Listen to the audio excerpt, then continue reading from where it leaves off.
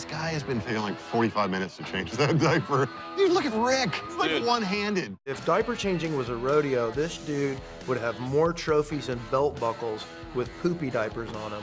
Can I make a video of that to show other people? I want to put that online. When the guys mentioned all the money for the viral video, that's all I was thinking. And we can make money off that. You can absolutely make money off of it. And I started trying to film it, and I don't know if there was on screen or in the diaper. Today's day and age, who has time to change diapers? I'm like Kubrick.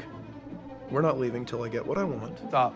What? I'll tell you when to stop looking at the camera. Okay. I don't care if we do 2,000 takes. Hi, I'm Rick Lucas. Stop. And Stop. I said stop. I think I'm gonna have to be treated for PTSD after that experience. You sound like you're talking from like a mile away. Yeah. Why don't we call Nathan to see if he can help us out? They reached out to me and they're like, hey, can you help us with this viral video? And I did. Hey, I'm Rick Lucas, and I'm gonna teach you the one-wipe swipe diaper It's too challenge. loud. Shooting that video, that ranks in like the top 5 most stressful times of my life. I'll get her to be quiet. I mean, there were kids everywhere. I'm Rick Lucas, and I'm gonna teach you. Sean's freaking buzzing in my ear. Come on, make your movie. Ow! Crying babies, babies hanging on you. Sorry, I'm stressed. Nathan getting all stressed out. Swipe. This is like Apocalypse Now or something. I got all the footage, and I thought, this sucks. Let's auto-tune it.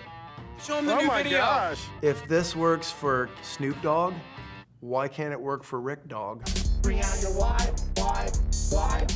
Massive hits on the video. The final cut, it was pretty funny. Nasty.